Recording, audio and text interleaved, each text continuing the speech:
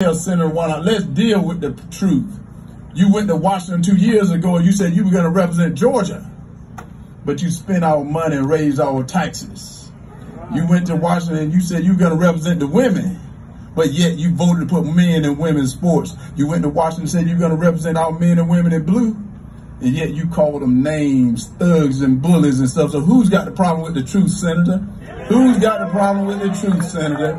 I think you got the problem with the truth, but then all of a sudden he started throwing those Bible verses at me. And he don't know I'm that warrior for God. Those don't scare me because I know the truth, and the truth will set you free. Because what happened, he said, I am in Matthew 25. And in Matthew 25, it said, when I was hungry, you fed me. When I had no clothes, you clothed me. But when I had no money to pay my rent, he didn't say you evicted me, did it? It didn't say that, and he didn't want to talk about that.